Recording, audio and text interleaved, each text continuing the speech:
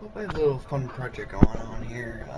I just upgraded my operating system. I currently have Linux, Ubuntu 11.04, which is the newest one that came out with. I had 10.04, and one of the new features is they included a sidebar down here and everything.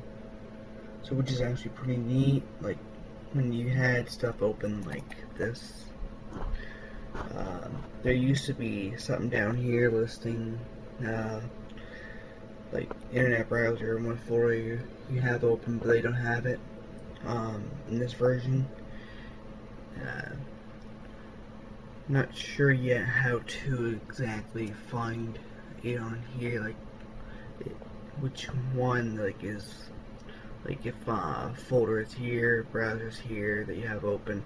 So what I've actually been just doing is going Alt Tab and then you'll see this.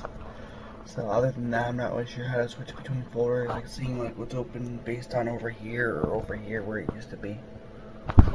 One of the other cool things is, even though it was in the previous version, the design they did was actually pretty cool on this one. You can have up to 4 desktops.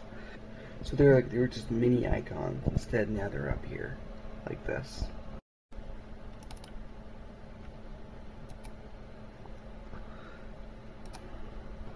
And they have another cool little setup here, how it's all like in a menu like this, instead of it all just being like dropped down like that, and so on. Also, the cool thing now is about upgrading my system on my external hard drive and being able to run it off of USB.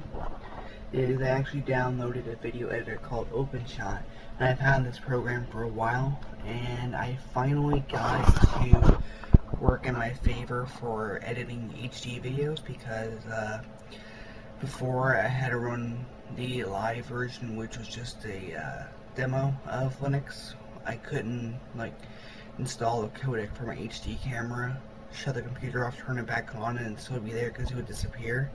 So I installed it to my external hard drive, and I was able to keep the codec. And now I finally got OpenShot to render out with that. So far I haven't had any errors rendering anything or editing, so that's always a plus.